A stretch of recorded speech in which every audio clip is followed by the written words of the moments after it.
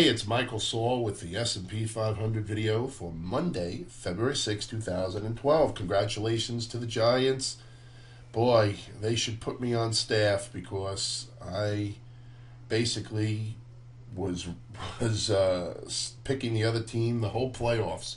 And then I gave up in San Francisco. I said, no, I'm not going to go against the Giants that time. I was right.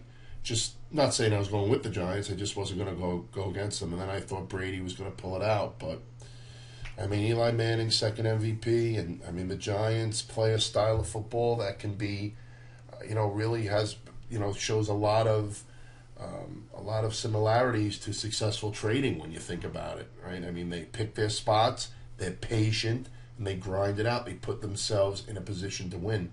I mean, yeah, that's, definitely the characteristics of a winning trader. Right? You're going to just get out there and do the run and gun with your trading. I mean, you may have some really good games where you run up the score, so you may have some good trading days where you run up the score, but in the end, you're not really going to get far. That's not a trading plan.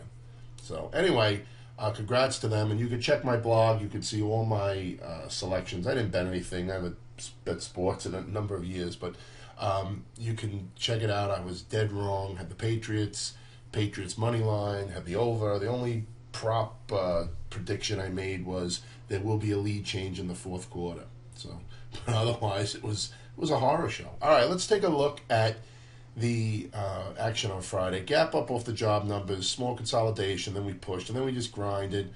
Little arbitrary high here, and then we came back, and then we closed out near the high. So the market is still acting very well here.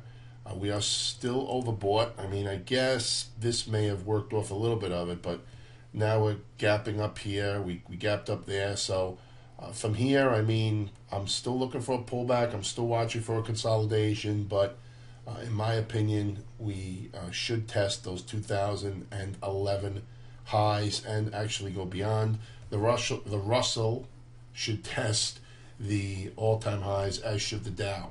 All right, now, I am still bullish here. I've been bullish for a while here, but I like to see pullbacks. I mean, I guess this was the best they could do, which was fine.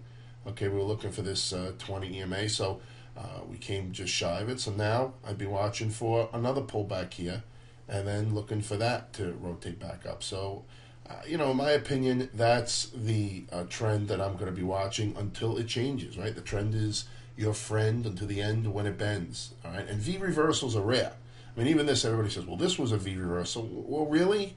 Because to me, it looks like a test, and then the second leg may have been a little V-ish, but this was a test of this low. So the highs usually take longer to form. I mean, this one took several months before we came down last year. So, that's what I'm watching. I'm watching for us to go higher, but I would like a pause here. I'd like a pullback. Let the late bulls get on board and take this for a ride. So that's what I'm looking at. For Monday, I will be watching for a gap either way for a trade, and then from there, see if there's a morning consolidation and take it from there. That's it. Have a great trading day on Monday, and if it's choppy and quiet, I'm going to look for some expansion on Tuesday or Wednesday, by the way, just a little preview. All right, that's it. Have a great trading day. I'll talk to everybody again on Tuesday.